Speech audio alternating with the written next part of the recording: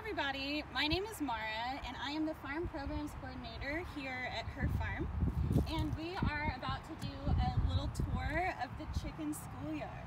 So if you'll follow me inside, you can meet our lovely chickens. This is Pico here waiting for me.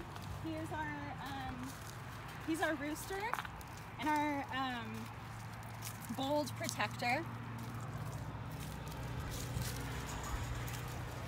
I like to feed him as soon as I come in, just so he doesn't attack me.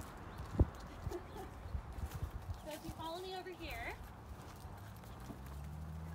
I'll show you where we keep our mealworms.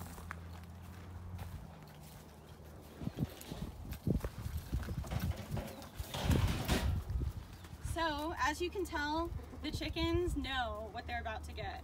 These are mealworms. I'll show you, oh, here you go, Pico. I'll show you a closer view of them. So these are like ice cream for these chickens. That's what we always tell students and kids that come through here. So we can't feed them too much. We don't want to give them too much fat. It's just a nice little treat for them. We also suggest that people not feed them out of their hands so they just don't get pecked, so we just throw stuff on the ground. See Pico once more. He's greedy. Pico's insatiable. Speaking of Pico, we have a very special chicken here as well. Her name is Muriel. Last fall, we had a fox. She's not in there. A fox get in up here through the chicken wire, and we had some casualties, unfortunately.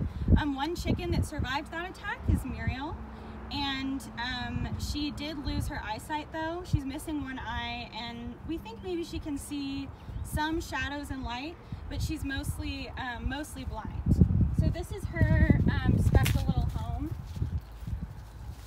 She's not in it right now, but you can see it has this little perch for her. And her food and water are always in the same place so that she can find them. She was having trouble finding her food and sometimes getting into the coop at night. So one of our wonderful volunteers, Sarah Lindauer, took it upon herself to set Muriel up with this fancy little chicken mansion. So this is her. Hi, Muriel. Hi. So, Miss Muriel is very tame, and that's been one of the, making lemonade out of lemons situation.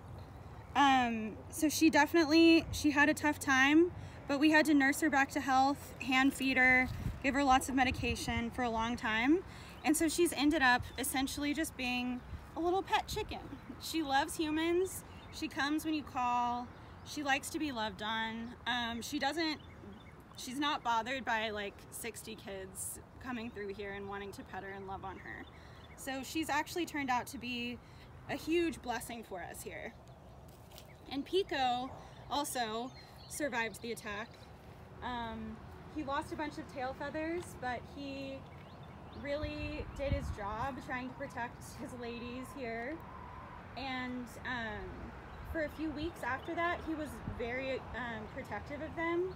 Even people that he knew, like me and Laurie, who's filming this, when we would come into the coop, he would be very suspicious of us for a while, and it took him a while to trust anyone or anything being around his chickens. So he did his job, and that's the story of Muriel and the fox. Good? All right, guys.